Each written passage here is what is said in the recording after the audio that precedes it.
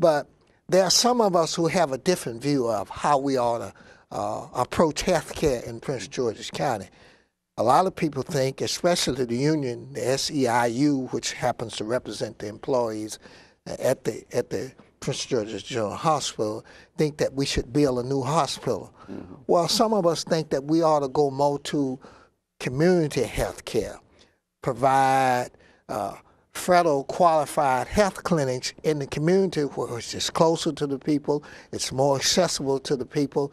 And so we're looking at that particular idea. Right now I'm being told that the federal government is going to come out with an additional stimulus package. We're going to get some stimulus money, huh? There's going to be an additional stimulus package. Fantastic. And in that package, what they're going to do is they're going to provide funding for counties and cities to open up additional federally qualified health centers. And I think we in Prince George's County need to position ourselves so that we can take advantage of those funds and move toward that goal of federally qualified health centers. The funding comes from the federal government.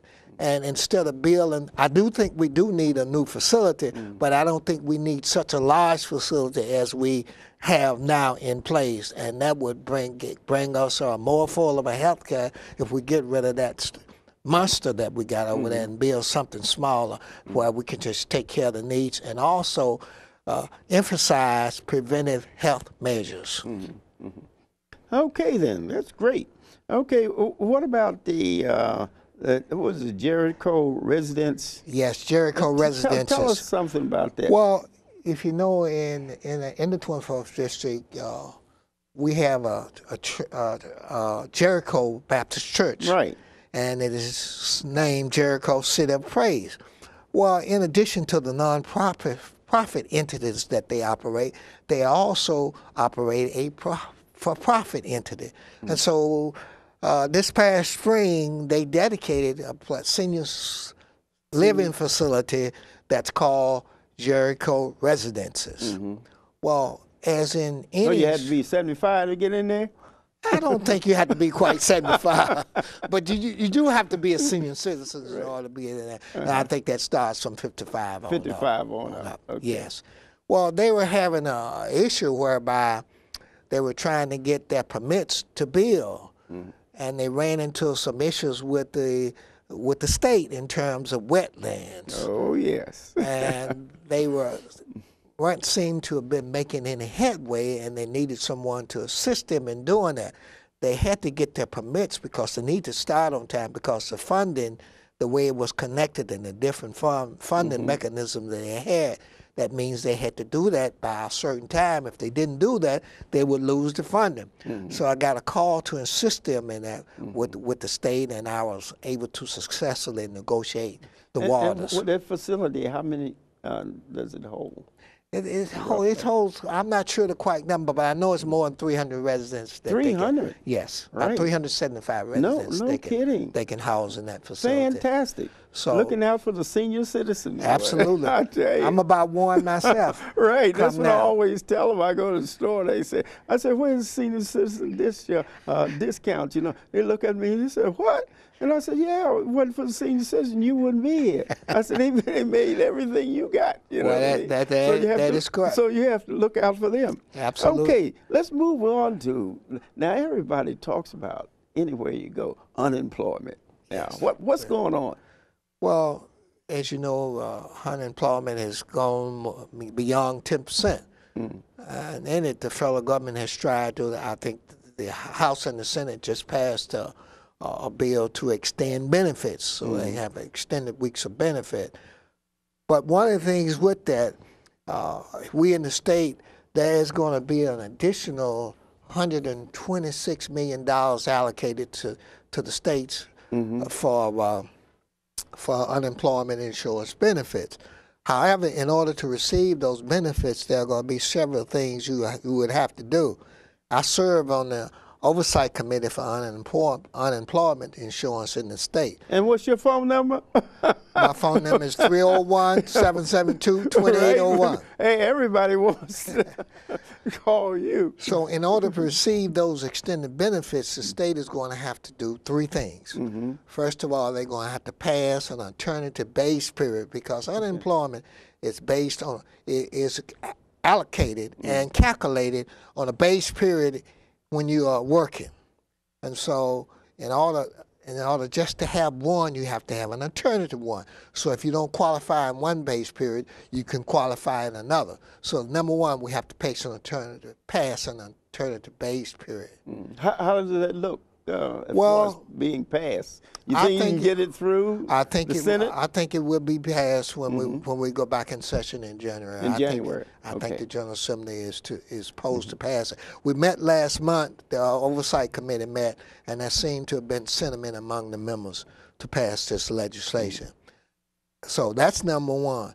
Number two, we passed last session a bill to give part-time workers unemployment benefits. Great. So because nowhere, if you were part-time, you didn't qualify. You didn't qualify. That knocks you out no matter what. That's right. But now the state is working to. Well, we already passed one bill, but there are some modifications to that bill that we must make in this coming session in order to qualify for the additional benefits.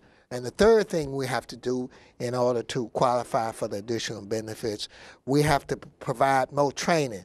In other words, we take some of the benefits and give to those who are going to training so they can be retooled for the jobs, the green jobs, the technology jobs. And so after we do those three things, we would hope to receive those additional benefits so they can go to the trust fund. Okay, tell us something about utilities, especially the electric, you know. Well, what are you doing along those lines? Well, you know, back in 1999 when I first went to the Senate and was assigned to the Finance Committee, the Finance Committee deals with utilities. That's one of our responsibilities. And one of the things we did that year was we passed a restructuring of electric rates in the state of Maryland. Now, I did not vote for the particular legislation at that time because I felt there was no reason to change. And lo and behold, my intuition weighed out. The measure was to bring competition to Maryland. That would be competition, and obviously that'd make the rates go down. Supposedly, when you have more competition, the rates will go down. That's the theory behind competition. However, when the measure was passed, I felt that there wasn't going to be competition. There was too many inhibitors in the legislation, so we wouldn't have competition. First of all, we froze the rates and said that competition wouldn't come until 5 years after that.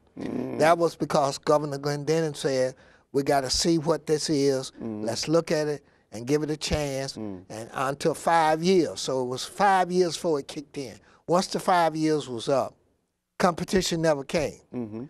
So that means we had a steady increase of rates. Certainly. And the governor, when he won 4 years ago, the governor said he wanted to do something about those high-sparing electrical rates. So now the governor has come up with a proposal that he wants to take us back to not deregulations, but regulations. And he felt that that was the way we could somehow get a hold of these expiring utility rates, was to go back to regulation. So he proposed last session that we do that. However, the bill passed the Senate, but it did not pass the House. So we will be looking at that this year, going back to re-regulation so we can get some handle on trying to decrease these rates. Well, what about minority participation as far as taxes concerned? Well, as you know, a lot of projects are built in the county and in the state. I get a lot of calls on National Harbor. Well, that's one of them. That's one of them. But as you know, over a period of time, they are continuing to construct and build down there. But one of the things that happens is that a lot of these projects get taxpayers' money. Sure. And they get taxpayers' money, and they do not want minorities to participate in the development of these projects so they would have jobs and be able to advance and get training from these projects. So what I have feel that when we get these tips, these people get these tips and these incentives, that they should be mandated that they have minority participation.